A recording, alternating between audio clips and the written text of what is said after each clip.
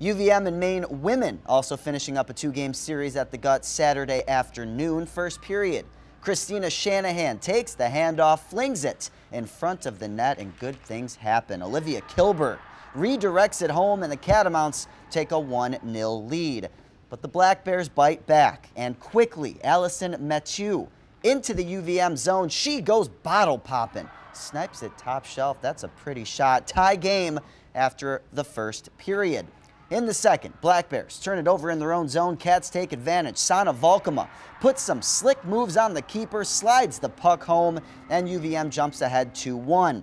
Maine ties it up, however. UVM unties it here, this time for good. Maud Poulin-LaBelle, wicked wrister, finds the twine. Catamounts take a 3-2 lead, and they hold on from there. Vermont closes out its 2018 home slate on a high note.